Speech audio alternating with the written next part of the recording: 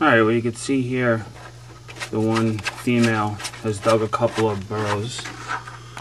She was in her enclosure digging like crazy. So I did have a female in here, and she wasn't doing anything. She was digging in the enclosure, so I put her in. She didn't do anything. So when this one started digging, I took the other one out, put this one in, and within a couple minutes she started digging, and you can see she's digging pretty deep. She's getting in there.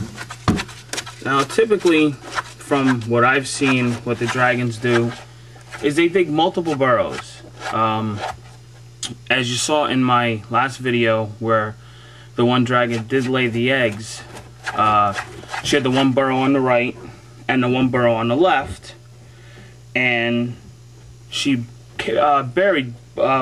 covered both of the burrows and left them. So I had to dig through both of them to try to find where she had the eggs. So now this girl here, I don't think she's going to lay the eggs tonight. I believe she'll lay them sometime tomorrow. She's just prepping everything, and then when I turn the lights out, she'll most likely go to sleep. I will keep an eye on her, and if she does lay the eggs and I do get a chance to catch it on video, I will. If not, then, you know, I'll update my page and let you know how many eggs and, you know, what the male was and what she is. This is a Flaming Cawley Tiger. So yeah, she's just going to town, digging her burrow, and, you know, so that'll be the second female to lay. Still waiting on the other three. The one, actually the two of them are really fat. I mean, they should be going any day. The one translucent, I believe, is gravid. That was translucent to translucent. It makes super translucent.